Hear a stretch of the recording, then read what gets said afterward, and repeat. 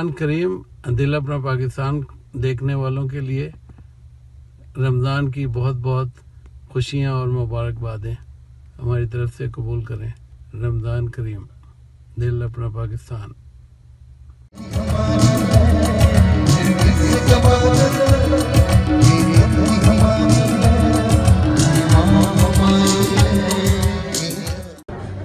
ناظرین رمضان کی آمد ہے. رمضان کی مبارکباد ہم آپ کو دیتے ہیں اور اسی کے ساتھ ساتھ رمضان کی سیلیبریشن بھی شروع ہو جاتی ہے. پری عید میلہ ہو رہا ہے کو یہاں پہ سرے میں جو کہ ہر سال ہوتا ہے اور دل اپنا پاکستان ہمیشہ اس کی کوریج کرتا ہے. تو آئیے دیکھتے ہیں میلے کے اندر کیا ہو رہا ہے. اور میرے ساتھ ہمارے دوست بھی ہیں, سید آصف اقبال بھی ہیں, ان کو بھی ہم ویلکم کرتے ہیں اس شو پہ اس میں. اور دیکھتے رہیے وینکوور کی جان دل اپنا پاکستان.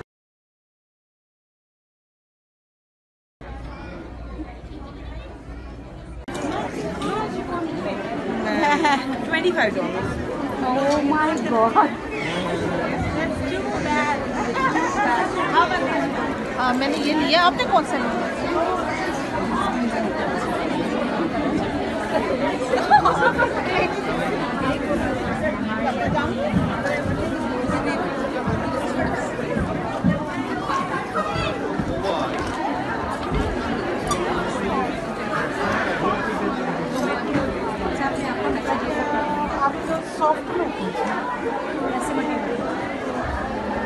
ناظرین ایز یوزول یہاں پہ یہ رضوانہ ایک چاند رات کرتی ہیں اور اس چاند رات میں یہ پری عید میلہ ہے, سوری یہ چاند رات نہیں ہے, اور چاند رات بھی کرتی ہیں اور ہم آپ کو اس میلے کی وہ دکھا رہے ہیں ویڈیو. اور اب یہ دیکھیں کہ لوگ یہاں پہ پری عید شاپنگ کر رہے ہیں. It's a good idea. انہوں نے یہ جو پری عید میلہ جو کیا ہے اور یہاں پہ لیڈیز اور سب. السلام علیکم. السلام علیکم. السلام علیکم. السلام علیکم. کیا حال چال ہے؟ لو یہ پری عید میلہ کے لوگ آ گئے.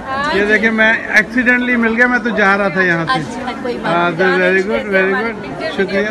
ہاں جو ویڈیو بن رہا ہے یہ آپ کا یہاں پہ, تو یہ آ جائے گا دل اپنا پاکستان میں. شکریہ.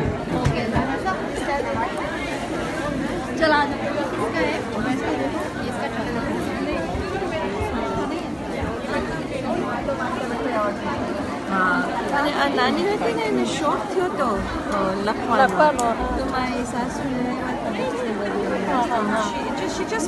ناظرین یہ ہنا لگ رہی ہے اور یہ پری عید میلہ میں ہنا کا آرٹ بہت زبردست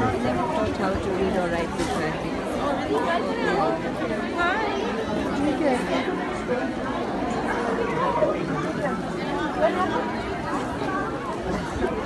شالیں لگی ہوئی ہیں.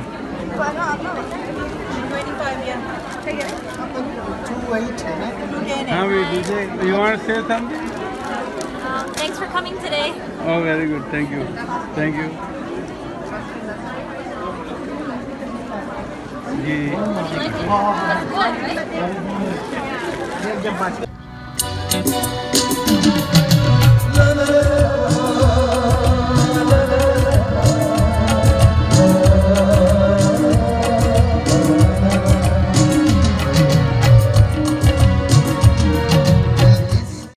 جب میں چھوٹا تھا تو ضیاء الحق کے زمانے میں ایک دفعہ میں گھر آیا تو میرے والدین میرے انکل کے ساتھ بیٹھے تھے اور میرے انکل بار بار یہ کہہ رہے تھے کہ Pakistan is about to collapse, اب تو یہ ٹوٹ جائے گا, ضیاء الحق کا زمانہ ہے. پھر میں یہاں سے نکلا, چھوٹا ہی تھا, امریکہ گیا.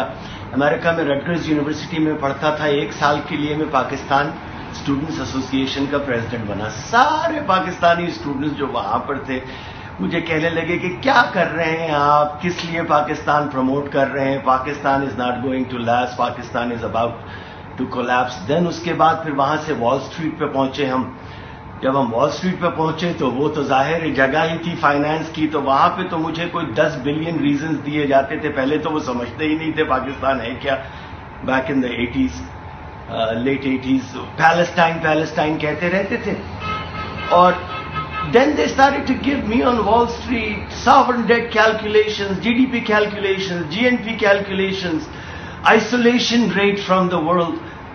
उसके बाद फिर मेरे बच्चे हुए. जब बच्चों को माशाल्लाह एक दिन मैं स्कूल में बड़े वाले को लेके गया नर्सरी में एडमिट कराने के लिए, तो वहां जो उनकी टीचर थी, इत्तेफाक से उन खातून के शौहर जो थे अमेरिकन, वो स्टेट डिपार्टमेंट के लिए काम करते थे. जैसे ही उनको पता चला कि मैं पाकिस्तानी हूं और बच्चे भी पाकिस्तानी हैं, तो फट से उन्होंने कहना शुरू किया, ओ Pakistan is not going to last, you know my husband tells me. उसके बाद मैं 1999 में पाकिस्तान पहली दफा आया. 16-17 महीने के लिए मुशर्रफ की गवर्नमेंट थी. उस वक्त तो बस हर तरफ से यही बस बात होती थी कि Pakistan is not going to last. मेरे मुंह में खाक, Pakistan is about to collapse. IMF accept नहीं करेगा हमें, वर्ल्ड बैंक एक्सेप्ट नहीं करेगा, पेरिस क्लब एक्सेप्ट नहीं करेगा, लंदन क्लब एक्सेप्ट नहीं करेगा, इतने इकोनॉमिक सैंक्शंस हम पे लग जाएंगे, USA नहीं करेगा. Pakistan is about to collapse. 30 साल से हम ये सुनते आ रहे हैं. Let me tell you who has collapsed. Soviet union, the second biggest power in the world, collapsed. Argentinian economy collapsed. Greece collapsed. Portugal collapsed. EU, European Union, 14 trillion euros in debt, almost collapsed. American economy, $19 trillion in debt, almost collapsed. Iraq collapsed. Syria collapsed. Libya, with trillions of dollars in oil reserves, collapsed. Venezuelan system collapsed. Euro, the currency itself is about to collapse. Zimbabwe collapsed. Congo had the best diamond reserves, it collapsed. Liberia collapsed. Libya, जैसे मैंने पहले कहा, collapsed. Yemen collapsed. Israel is no longer America's favorite. It's about to collapse. So I have a small little message तो जो सारे दुनिया के लोग बैठे हुए ये कयास आराइयां करते हैं ना कि Pakistan is about to collapse. इन 30 सालों में आपने देख लिया who has collapse. We have beat the biggest menace, terrorism. हमारी GDP पिछले 30 साल में ग्रो हुई है. हमारी GNP पिछले 30 साल में ग्रो हुई है. हमारी पर कैपिटा इनकम पिछले 30 साल में ग्रो हुई है. हमारा standard of living has gone up. We have become a nuclear state. We have CPEC now. So to all the people who are waiting for Pakistan to collapse, आप और मैं आएंगे चले जाएंगे, हमारे बच्चे आएंगे चले जाएंगे, हमारे ग्रैंड चिल्ड्रन आएंगे चले जाएंगे. Pakistan is here to stay. Create a positive attitude about Pakistan. इसलिए कि पाकिस्तान में सब में ज्यादा मुहिब्बुल वतन लोग रहते हैं. हमारे यहां प्रॉब्लम्स हैं, मगर आप जब दूसरे ममालिक में रहकर आएंगे तो आपको अपने प्रॉब्लम्स का पता चलेगा कि प्रॉब्लम्स वहां पर भी हैं. अस Pakistanis are positive minded people, मुहिब्बुल वतन कौम है हम, और Pakistan is never going to collapse. हमारा रेट शायद थोड़ा सा ग्रोथ का स्लो रहा हो बनिस्बत दूसरे ममालिक के, मगर Pakistan is not going to collapse. Pakistan is going to stay here. Why? Because Pakistanis are a very resilient nation. We don't give up. Simple. And the best thing a human being can have towards his country is a positive attitude. I love my country and I am not going to give up. So Pakistan is here to stay and inshallah Pakistan will grow. Pakistan Zindabad. Thank you.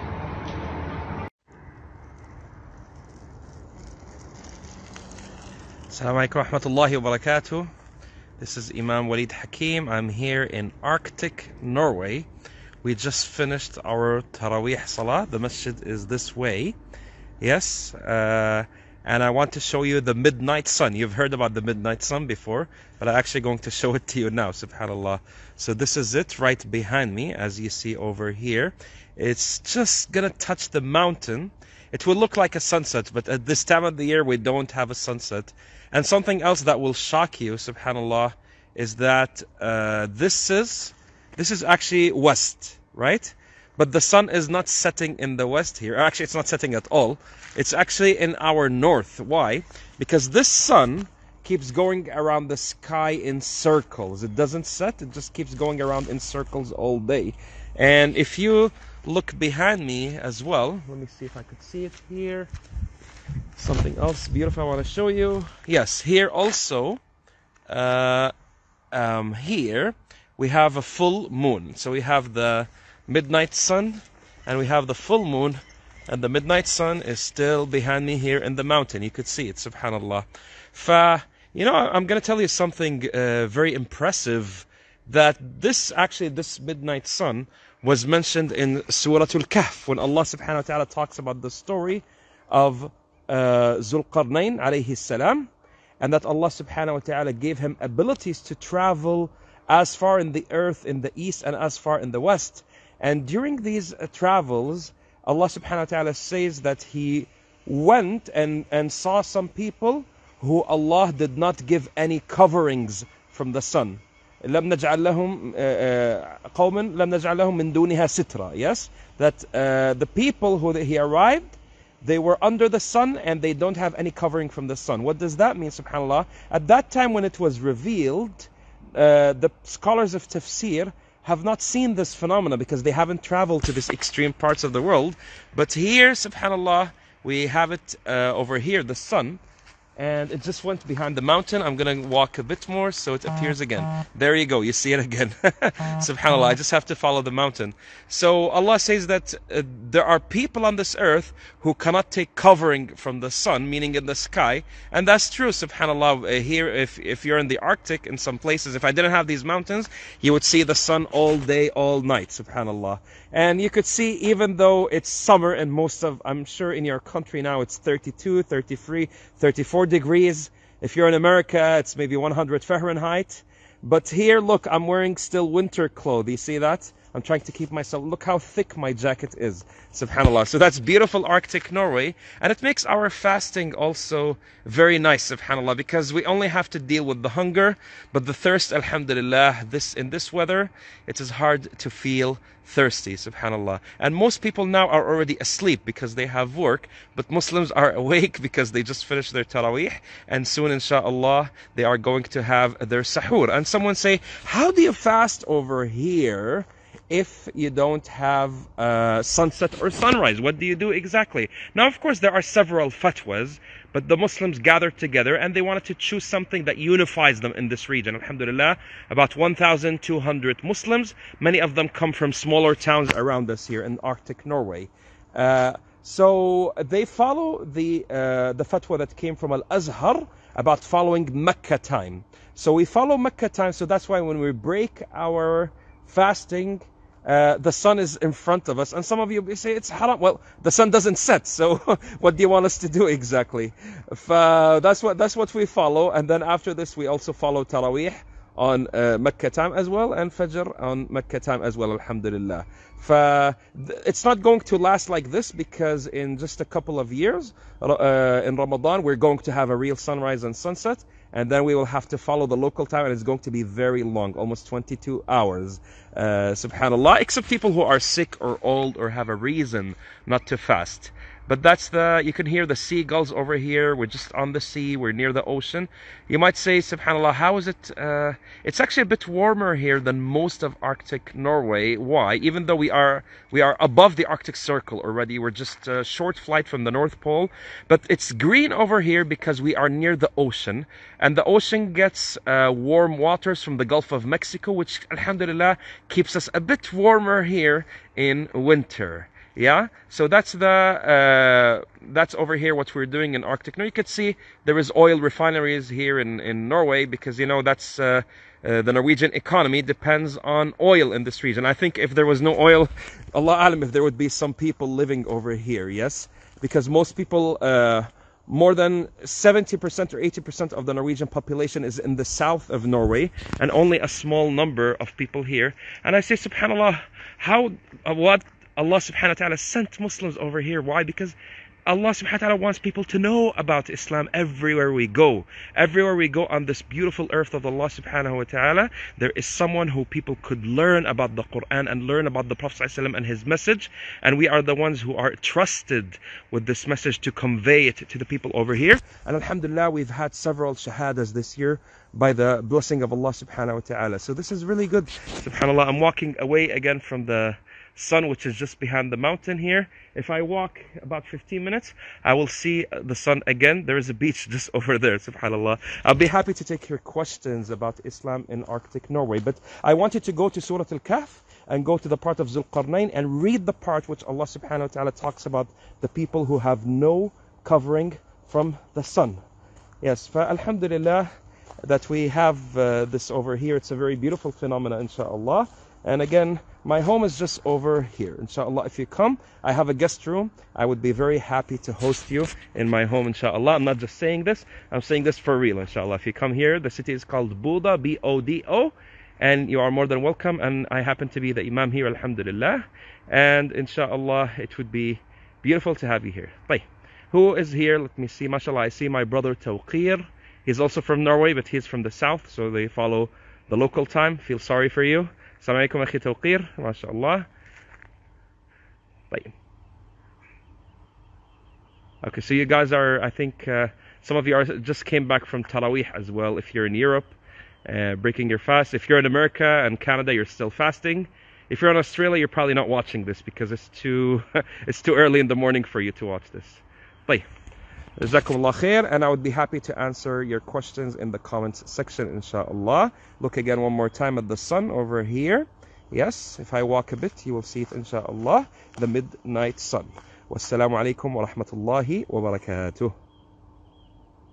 حیرت سے خود کو کبھی دیکھتا ہوں اور دیکھتا ہوں کبھی میں حرم کو حیرت سے خود کو کبھی دیکھتا ہوں اور دیکھتا ہوں کبھی میں حرم کو لایا کہاں مجھ کو میرا مقدر اللہ اکبر اللہ اکبر اللہ اکبر اللہ اکبر حمد خدا سے تر ہے زبانیں کانوں میں رس گھولتی ہے اذانیں کانوں میں رس گھولتی ہے اذانیں بس ایک صدا رہی ہے برابر اللہ اکبر اللہ اکبر اللہ اکبر اللہ اکبر بھیجا ہے جنت سے تجھ کو خدا نے چوما ہے تجھ کو میرے مصطفیٰ نے چوما ہے تجھ کو میرے مصطفیٰ نے اے سنگ اسود تیرا مقدر اللہ اکبر اللہ اکبر اللہ اکبر اللہ اکبر یہ تو सभी मानते हैं कि अगर मिलजुल कर रहना है तो एक दूसरे को बर्दाश्त करना होगा। नुखबत मलिक आज हमें ले जा रही है अमेरिका के तारीखी शहर बॉस्टन, जहां एक चर्च ने मुसलमानों को सिर्फ बर्दाश्त नहीं बल्कि कबूल किया है और अपने दरवाजे उनके लिए खोल दिए हैं। बॉस्टन शहर के मरकजी इलाके या डाउन टाउन में कायम ये cathedral church of Saint Paul है, जो अमेरिका की तारीखी चर्चेस में से एक है। लेकिन यहाँ के रहने वालों के मुताबिक इसकी खास बात इसकी तारीख नहीं है, बल्कि वो रिश्ता है जो पिछले 20 साल से इस चर्च ने यहाँ की मुस्लिम कम्युनिटी से कायम कर रखा है। इस वक्त यहाँ नमाज जुमा की अदायगी की तैयारी हो रही है। इस तारीखी चर्च में जुमे की नमाज का ये सिलसिला 20 साल पहले उस वक्त शुरू हुआ था जब एक मकामी यूनिवर्सिटी में मुस्लिम कम्युनिटी के लिए बनाई गई नमाज अदा करने की जगह कम पड़ गई थी। हमें जुमे की नमाज के लिए जगह की तलाश थी और हफ्ते में एक बार 2 घंटे के लिए भी कोई जगह नहीं मिल पाई। सो मैंने चर्च से राब्ता किया और उन्होंने हमें कबूल किया और हमने चर्च के तहखाने में नमाज अदा करना शुरू की। फिर चर्च ने कहा कि आप भी उसी खुदा की इबादत करते हैं, इसलिए उन्होंने चर्च का ये मरकजी फ्लोर हमारे लिए तब्दील किया। So they fix up the second floor. 1819 में कायम होने वाले इस कदीम चर्च के मरकजी हॉल में आम गिरजाघरों की तरह बेंचेस नजर नहीं आते, जहां बैठकर रिवायती अंदाज में मसीही अफराद इबादत करते हों। It just was not a very pleasant. ये मुस्लिम कम्युनिटी की इबादत के लिए मौजूद जगह नहीं थी, इसलिए हॉल में रोशनदान और खिड़कियां बनाई गई और लोगों को आपस में मिलने और इबादत करने में आसानी होती है। कालीन और लकड़ी के बेंचेस निकाल दिए गए, जिससे अब यहाँ आवाज बेहतर तौर पर गूंजती है। Which makes the acoustics much better. 6 साल पहले चर्च ने इन तब्दीलियों पर लाखों डॉलर्स खर्च किए, जिसके बाद अब इस इमारत के अंदर नमाजियों के लिए वुजू की जगह मौजूद है। मरकजी हॉल में मसीही आरजी कुर्सियों पर बैठकर इबादत करते हैं और मुसलमानों के लिए हर जुमे के रोज हॉल खाली कर दिया जाता है। हमेशा अपने से यही क्वेश्चन किया है कि क्या हम एज अ मुसलमान क्या हम भी अपनी मस्जिदें इन लोगों के लिए खोलेंगे। चर्च की तरफ से हुस्न सलूक और मजहबी रवादारी के रवैये के जवाब में यहाँ नमाज अदा करने वाले मुसलमान मिलकर हर साल सैकड़ों बेघर अमरीकियों को इस चर्च में मुफ्त खाना फराहम करते हैं। और इसके अलावा भी हम यहाँ कई बैन मजहबी तकारीब मुनक्किद करते हैं जहाँ मुख्तलिफ नजरियात पर बात की जा सके। गुज़श्ता 2 दहाइयों से इस कदीम तारीखी चर्च और मकामी मुसलमानों का ये बैनुल मजहबी ताउन बॉस्टन का दिल कहे जाने वाले इस इलाके के सकाफती मंजरनामे को नई शक्ल दे रहा है। नुखबत Malik, voice of America, Boston, Massachusetts.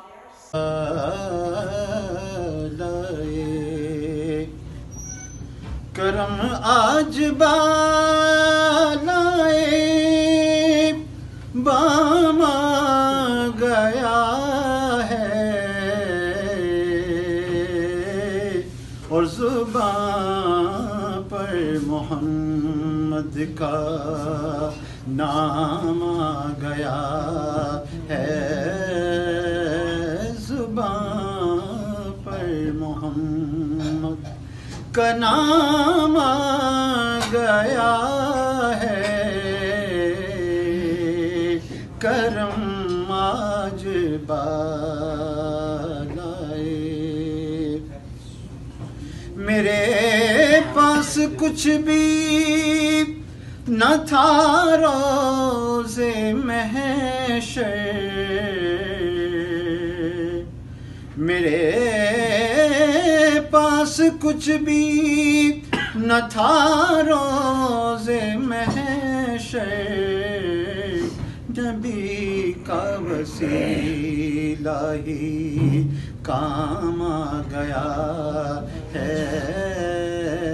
करम आज बालाए दुरूदों की बारिश है कौनो मकान पर। दुरूदों की बारिश है कौनो मकान पर के आज अंबिया का इमाम आ गया है। के आज अंबिया का इमाम आ गया है।